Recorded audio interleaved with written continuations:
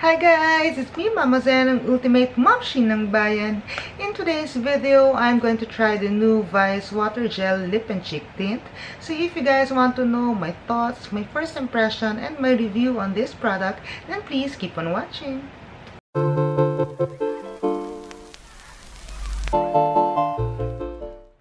Before anything else guys, please do click that red button down below if you haven't subscribed to my channel yet, and that bell button so that you get notified whenever I upload new videos, which I do every single week.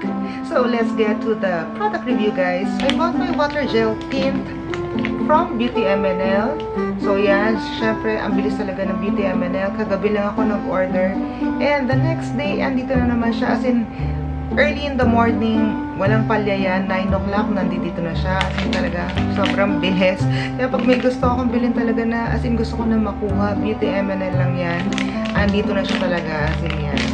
So yan, may iba pa akong products na binili, pero hindi ko na muna pakikita yan sa ibang video na yan, guys. So dito muna tayo mag-focus sa Vice Water Gel Lip and Cheek Tint, na sobrang bagong-bago lang. As in, yesterday lang siya pinakita.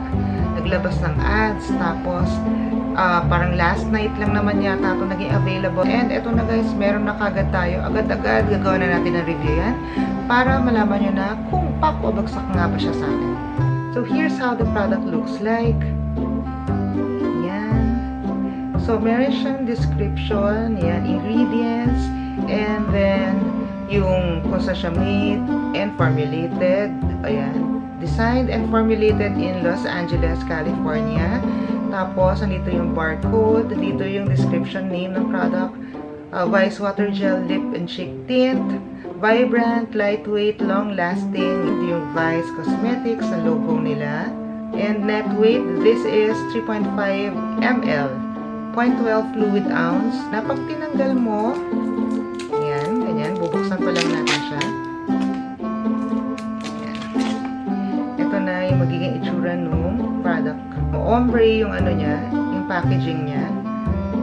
So, hindi ko lang alam, since isa lang ang kinuha ko, hindi ko alam kung lahat ba ng packaging ng product is same lang or nag-vary siya kung ano yung shade na kinuha mo. Kasi ang kinuha ko nga is Paberjin, medyo may pagka darker pink siya. Nasa medium pink, ganyan. Kasi meron doon isa light pink, and then this one, medium pink. And may isa pa doon na parang mas darker pa. Parang tatlo yung shade ng pink doon.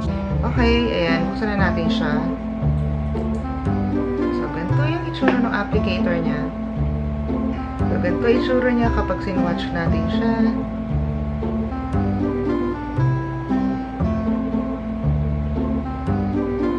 Pero mabango yung scent niya, as in, okay siya. Dito sa left side, lagay na lang muna natin. Galing sa dito, sa may swatch natin. Maglagay tayo dito. Ayan, tapos magdadab na lang ako, dabbing motion lang. Tsaka ko ilalagay dito sa cheeks ko kasi baka magulat tayo na masyadong dark naman pala. Ayan. So, ganyan-ganyanin ko muna siya. Tsaka ko ilalagay dito.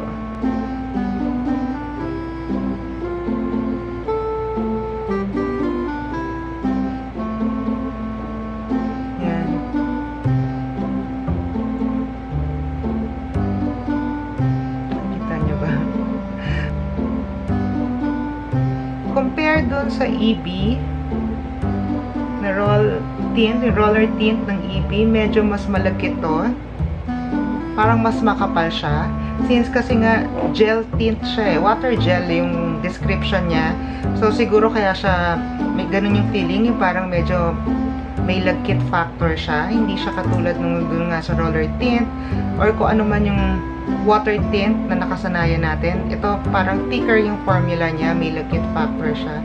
So yan, ganun yung itsura niya. Nung nagdab ako, lagay pa tayo ng konti kasi parang light pa siya, hindi ko pa siya nakikita. So lagay pa natin siya. Mabilis siya matuyo, so kailangan mong i-blend siya kagad. Yan. O, dalawang beses ko siya nilagyan. Nag-dabbing motion lang ako. So, nakikita nyo naman meron siya, diba? Yan. Parang feeling ko nga mas dumark to or dahil sa may freckles din ako dyan sa part na yan. So, mas na-emphasize siya. Yan, nakikita nyo ba? Yan, yan. Part na yan. So, pigmented naman siya, guys, as in. Pero yun nga, nararamdaman ko na medyo malagkit siya. Yan, dito sa kabilang side, try natin na ilagay yung applicator directly dito sa face natin. So, para makita natin kung ano bang mas madaling gawin. Yan, so, gagawin natin, gaganyanin na lang natin. Tapos, ayan o, as in talagang magtatag, may tagging, ano siya, keme siya. Hindi ko ma-express sa sarili ko. Medyo may, ano siya, may hirap factor siya sa paglalagay kasi nga mabilis siyang matuyo. Ayan, so, kailangan nating mabilisan siya. Pag diretso mo siya as expected, mas magiging pigmented yung color na malalagay mo dun sa cheeks mo. Kasi nga, syempre, diretso mo siyang inilagay. So, kung medyo hindi kayo mabilis mag-blend, so mas maganda na lagay mo muna dito sa wrist mo. Tapos, tsaka ka kumuha ng product, tsaka mo na lang lagay dito. Na paunti-unti, as in, mas nakokontrol mo yung product. Mas nakokontrol mo yung shade na gusto mong ma-achieve kesa yung diretso. Kasi, magugulat ka na biglang, since pigmented nga yung product, magugulat ka, tapos patchy na siya. Hindi mo na siya na-blend na ng maayos. Ganun yung mangyayari sa kanya. Kung nakikita nyo, pag nilagay ko siya, as in, yung sandali lang, nahihirapan na ako. Gumagano'n-ganon na yung face ko, diba? So, nahihirapan na ako kasi nga mabilis siyang matuyo. So, yan. Ganyan yung itsura niya nung nalagyan na natin siya. So, medyo parang pantay naman. Kaya lang talagang hindi ko na kailangan maglagay ng fake na freckles kasi kitang-kita yung freckles ko, na-emphasize niya talaga yan. So, kailangan siguro, kung ayaw niyo makita kung may mga dark spots kayo sa face, na ayaw niyo ipakita, siguro mas maganda na conceal niyo muna yan. Kung hindi naman, kung bet niyo naman yung ganito, yung as in normal look lang, na alam mo yung talagang very summer feels lang, yung ganyan, di ba? Okay lang na diretso mo na siya para nakikita na lang lahat ng imperfections niya sa face niyo. Sa akin, okay lang naman kasi, alam mo na, ganyan talaga. Nobody's perfect. And this, na-realize ko kasi ang pangalan niya nga pala ay Water Gel Lip and Cheek Tint. So, lip tint nga din pala siya and naka-lipstick na ako. So, try natin tanggalin yan. Tapos, yan ang gagamitin ko. Yan ang nagagamitin ko na lip tint para makita na rin natin after kung kumain mamaya kung matatanggal din ba siya para masama na natin sa review natin yan. Gagamitin ko na siya as lip tint.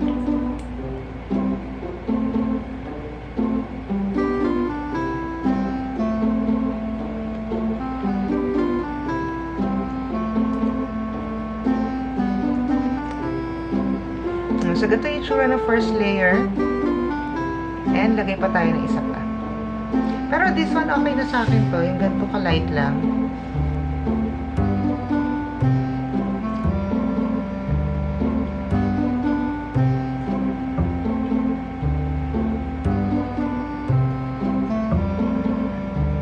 Yan, ito na yung 2 layers ng water gel tint natin sa lips ko. So, better, diba? Try natin, parang lighter pa tong upper lip ko. Try natin dito lang maglagay.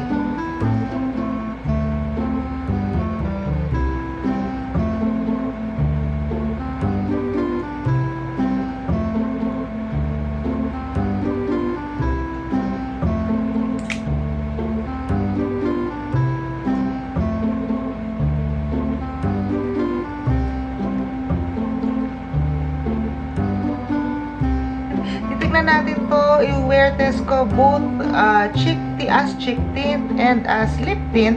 Itong Vice Water Gel Lip and Cheek Tint natin. And I'll get back to you after 4 or 5 hours kung nag-last ba to sa cheeks ko and sa lips ko. Sa lip tint, ang first impression ko talaga sa kanya, maganda siya.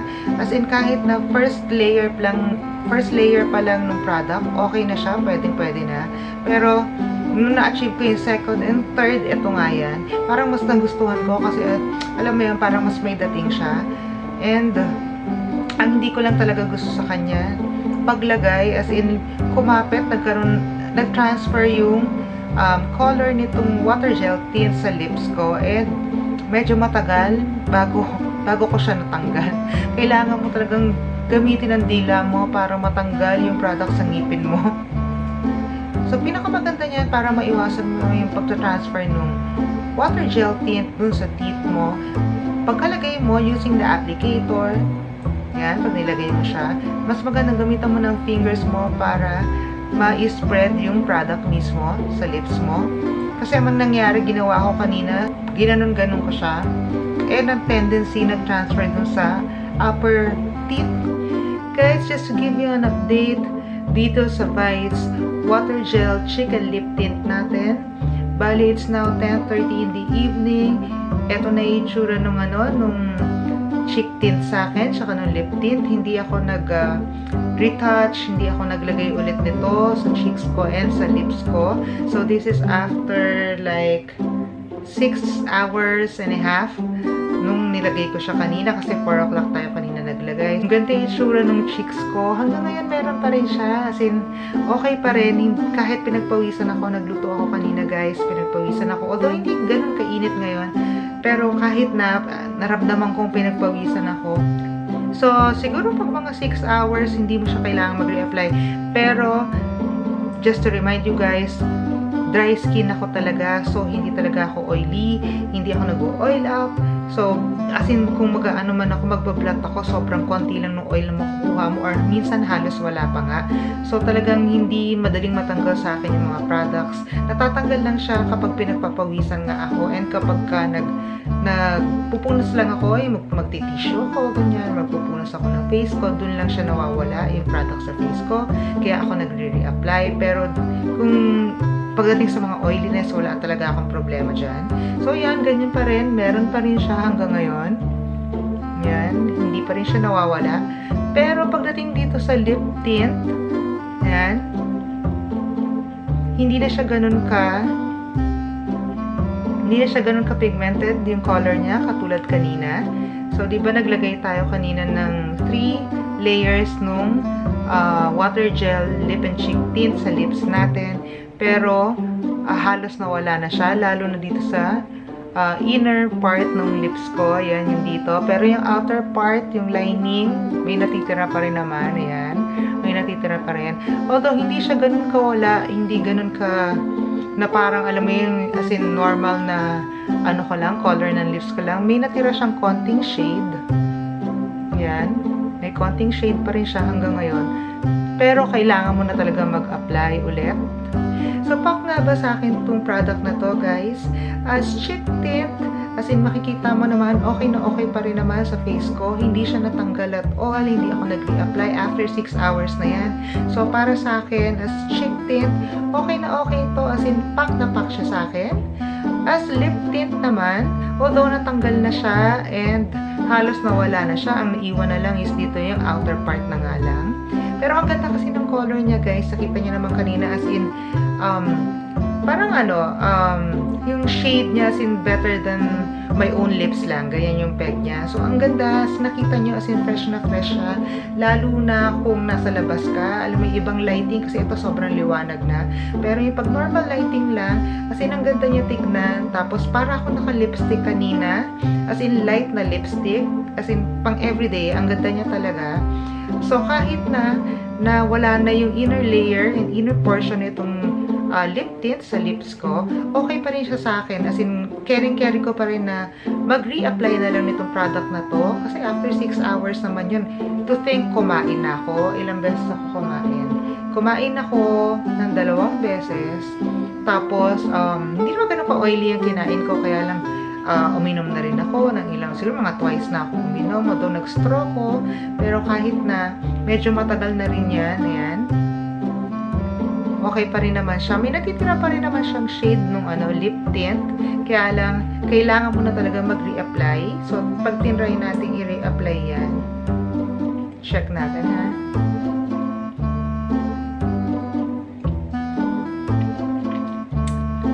Katulad na sinabi ko kanina, kailangan siyang spread out na lang.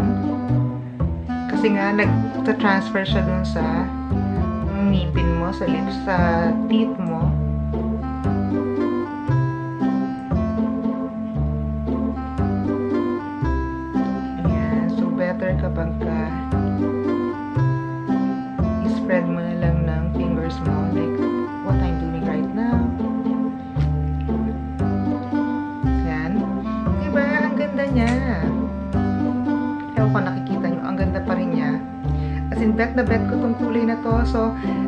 lip tint.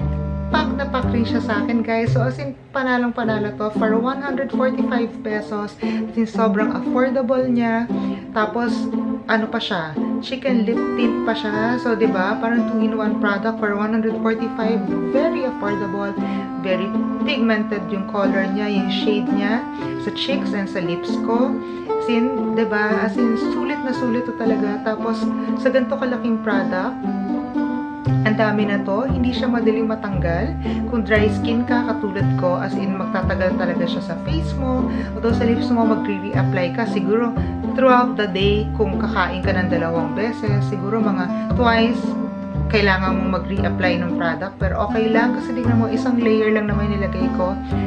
In-spread ko lang siya dito sa lips ko, pero okay na rin yung color, di ba?